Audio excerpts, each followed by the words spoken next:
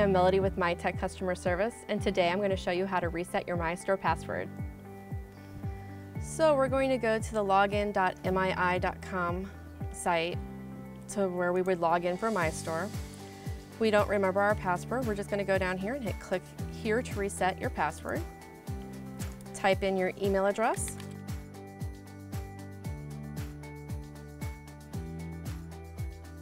Hit continue. That's going to send you an email link. From there, I will go over here to my email, refresh, wait for the email to come through, hit reset password. Put in a new password with 7 characters, and you want one to be uppercase, one lowercase, and one numerical digit.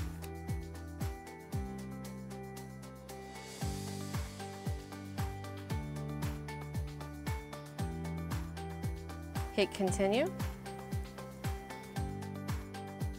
After you get your password, go back to the MiIStore login page, type in your email address,